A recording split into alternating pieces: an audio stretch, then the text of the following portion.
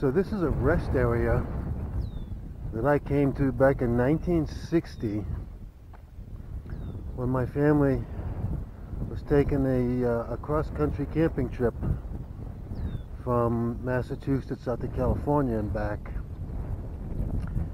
And I thought when I pulled in here that this place looked strangely familiar. It's like deja vu. I knew I had been here before. And as I look around, I realized I have been here before. And we took that trip on the way back. We were going to Neodesha, Kansas, because that's where my father was born. And I remember when we came through Colorado, of course this is 1960, we drove through at night, and I was asleep, and my mother woke me up and said, "Hey, you want to look out the window and see the lights of Denver off in the distance there?" And I woke up and I looked at the lights and went back to sleep. So we came to Colorado, we were heading to Neodesha, Kansas, and we stopped here. This looked so familiar when I pulled in. It was that strange feeling of deja vu. And now I know